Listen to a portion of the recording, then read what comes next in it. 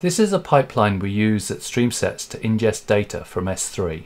It looks quite complex because there's some special case handling over here, but let's zoom in on the beginning of the pipeline. Now, some of the data we ingest is slowly changing dimensions. So we might get the same data day after day until it changes. So we want to keep track of the date that it applies to and also which data is current. And I'll show you how we do that.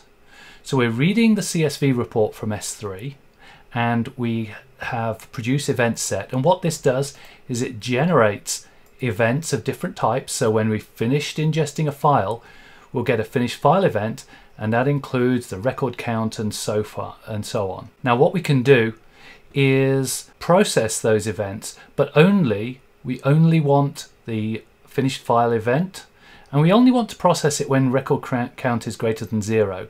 So if we have an empty day or whatever, we don't want to bother hitting the database. And then what we do here is we parse out the effective date and the table name from the S3 object name, and I cover this in detail in another video. The object names have this format where it's the report name and then an underscore and then the date to which the report applies. So we parse those out and then we pass on the event to JDBC query executor. Now the important thing here is that we can actually run any SQL here, so we don't have to do a select query, we can actually do an update. So what we say is we update that table that we parsed out of the object name, setting the current column to 0 where the effective date is less than the date that we're reading in right now. And this is really important because this event will fire after we've processed all of the data. It's when we finish processing that file. So we need this where clause to make sure that we're only clearing the current flag on the old data.